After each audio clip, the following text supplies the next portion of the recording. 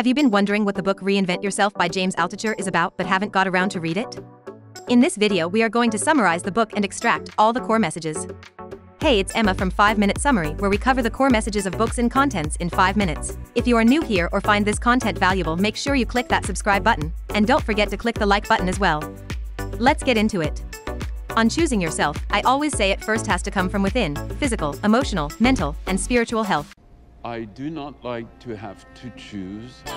You need to reinvent yourself every 5 years by learning new skills, practicing new efforts, and trying on new careers. Defining freedom in different ways. This includes reducing expectations, increasing sources of income so no one source controls you. Finding mentors to teach you. Find friends who build you up and challenge you. Habits. You're the average of the 5 habits you do, the things you eat, the ideas you have, the content you consume, the people you hang out with. Speak to breathe spirit into an idea, to be enthusiastic, to convey emotion, to influence. This is the only way to have impact with your unique creativity. The following are some things that the author learned from former lead FBI hostage negotiator Chris Voss. You always want to get more information in a negotiation with as little commitment as possible on your side. Ask open-ended questions starting with how or what. Ask a lot of them. Be prepared in advance with your how questions. No offense, but how? Get the other side to say no first. To do that, ask them a question like, do you want this project to fail? Or is this situation not going to work out for either side? They don't want to fail, so they will say no. Now you can start to find common ground. You can start to get empathy with the other side by listing the negatives on your side, then they start to agree with you. If someone says, this car is $36,000, then come back with something like, listen, I know it's very difficult to go below $36,000. I know you are doing the best you can here, but the most I can afford is $32,157. Before we give our answer, let's talk money. Dollars and cents, Wes. Don't be afraid to go silent, mirror, and then have the confidence to go silent. Your goal is to get the other side talking as much as possible. The more information you have, the better, and the more likely they will negotiate against themselves.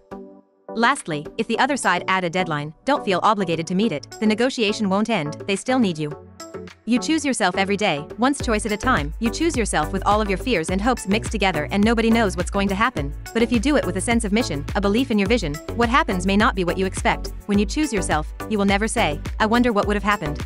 That is what we're doing, isn't it? Improving 1% a day is not even noticeable. That's why it's so easy for people to say, nothing is happening, and inadvertently cost their lives 1% a day. Focus on that 1% improvement and everything changes.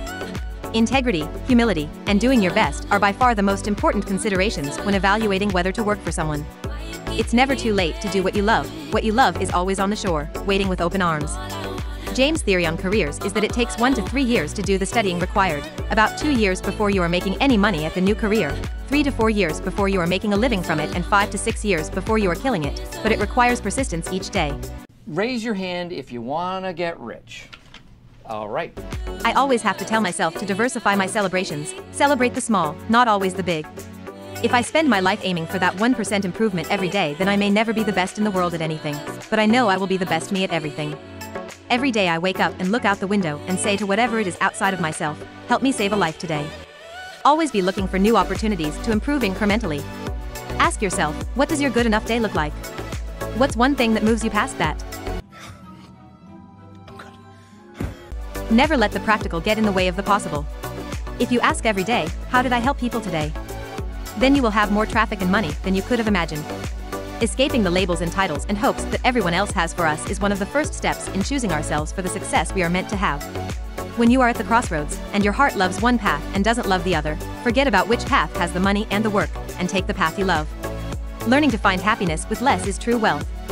We all suffer, but we must all transform that suffering into the art and energy that drives us to change. What are you afraid of, man?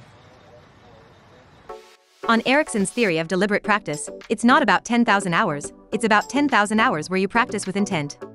If you enjoy this video and find it valuable, click the like button and subscribe to the channel. Make sure to also check out the other videos in the personal development and investing series, where you will find more 5-minute summaries of amazing books. I'll see you on the next one.